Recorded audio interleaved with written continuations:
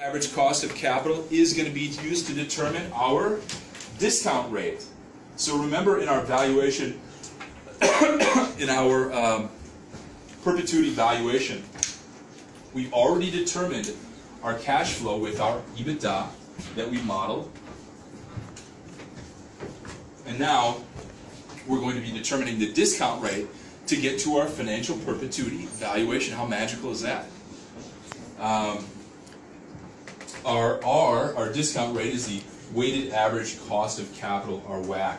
It's going to be a combination of the cost of equity plus the cost of debt plus the cost of the preferred, weighted at the proportions that they are in terms of the actual amounts. So for example, if it's 70% equity and 30% debt, we're going to have to factor that into the weighted average cost of capital. So the reason that we're actually going to be measuring this, so say we work as a CFO for a company or a chief financial officer for a company. Why are we always keeping an eye on weighted average cost of capital or WACC?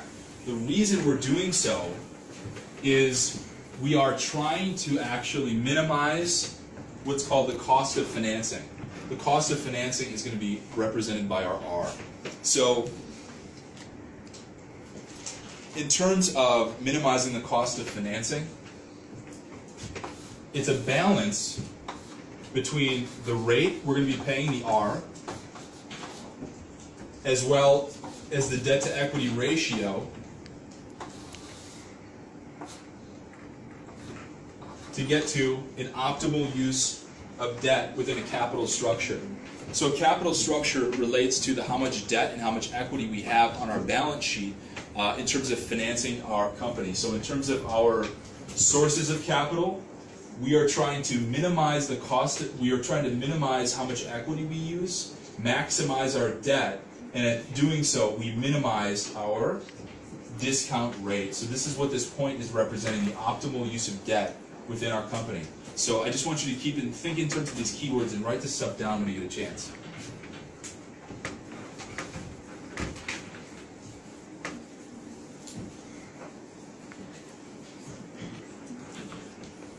All right, I think we can move on from framing valuation and valuation onto, let's see.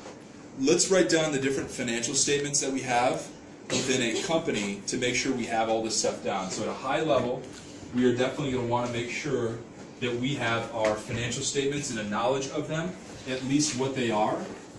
So who here can name the 3 different financial statements that any given company has?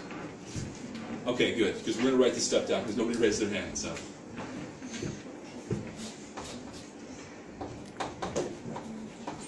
We have to use financial statements in order to get to our CF, our cash flow. So in order to determine our EBITDA, we're going to have to use our financial statements in order to get there.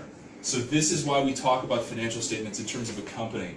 It's going to be the balance sheet, the income statement, and the statement of cash flow. So let's write this down, everybody. If you are a private equity professional, if you are an entrepreneur, if you are an investment banking professional like myself, you are going to need to be very well acquainted with the balance sheet, the income statement, the statement of cash flows, how these connect together, and how they are integrated. So in building a financial statement model, we are actually going to be taking the information gleaned from the financial statements in order to input them into a financial statement model in order to get to a valuation for a company. So we're using this information to determine EBITDA, proxy for cash flow, which is right here, our CF, and we're using our R, discount rate, used from our financial statements as well, to get to a perpetuity value, a financial perpetuity value. And the reason we want certainty regarding pricing is certainty regarding pricing facilitates an M&A transaction. And the key for us as investment bankers is originating an M&A transaction, doing mandate target matching, as well as closing on a deal. So that's what we're talking about, so M&A execution. So how are we looking for time, everybody? I think we're about 15 minutes. He is a guy who runs a company called Berkshire Hathaway. So I want everyone to write down the company name called Berkshire Hathaway. So we're going to say Warren Buffett. And Warren Buffett writes books and writes 10Ks for all of his shareholders to understand the value of his company and how exactly this works. So we're going to take a look at who Berkshire Hathaway is in just a moment here. So this is the big finance company that owns so many different other companies. Berkshire Hathaway actually owns Coca-Cola. If you guys know who Coca-Cola is, obviously. That's a joke. And so we'll go to BerkshireHathaway.com. You can learn a lot from messages from Warren Buffett. You can learn all about this. He writes different messages with annual and interim reports, special letters from Warren, Charlie, Reed regarding the past, present, and future. This is stuff that you're definitely going to want to take a look at. Warren's letter. He writes all about valuation and all about the nature of the value of his company. This is all stuff that they teach you in business school. This is the primary guy who you learn about in business school is Warren Buffett in this company called Berkshire Hathaway. So regarding SEC filings, we're going to click on these really quick here. And we're going to take a look at an example of a 10K, which is an annual report, and an example of a 10Q, which is a quarterly report.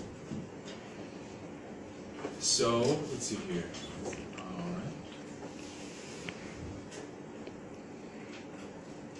I think this is the right one here. Berkshire Hathaway. So he files under different names for companies because he has so many of them. But I think it's Berkshire Hathaway Life Insurance Corporation. 13F, that's different than what we're looking for. Yeah, filing 13F. Maybe they amended it. But let's just open one up. Let's see if we can find one that's just give an example. Yeah, let's see.